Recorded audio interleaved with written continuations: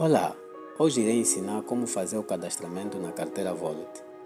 Primeiramente vamos colocar nosso nome, primeiro nome, o segundo nome ou o último nome, o nosso e-mail, a nossa palavra passe, de preferência colocar número, letras, letras e números. Depois disso, concordar aqui com termos de serviço do site. Depois é que vamos esperar, foi enviado o e-mail de confirmação, vamos esperar o código que foi enviado para nós.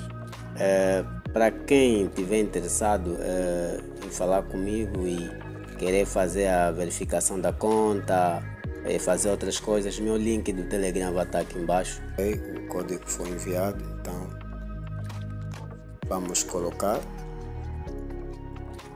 É só nós fazer login com as mesmas coisas que foi feito, o nome do cadastro, o e-mail, para nós entrar na nossa conta. Ok, essa é a nossa carteira, a carteira Volet, uma corretora russa. E como podes ver aqui de lado a imagem, temos um cartão, e aqui no lateral, como podes ver, tem as formas de pagamento, as formas que é recebida, o dinheiro para cá, para a nossa wallet, aqui em Bitcoin, várias criptomoedas.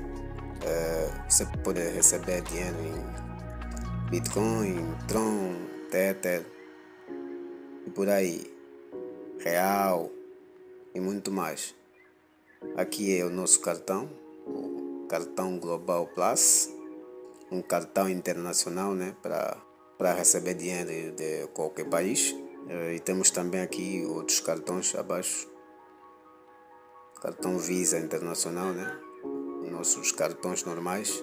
Provavelmente estás a se perguntar quantos anos os cartões fazem, São 2 anos que esse cartão duram. É muito bom, aconselho você a ter essa carteira. Ela, além de ter os cartões, também ela é boa em taxas, para não perderes muito dinheiro. Eu te aconselho a criar a Volet. O link está na descrição para criar ou fazer o cadastramento para uma nova conta da Volet. É muita coisa, vais tirar muito proveito nessa cena. Se este vídeo atingir 50 likes, vou trazer outro vídeo mostrando como verificar a tua carteira Volet. E se quiseres apoiar o canal, vou deixar o meu link do Telegram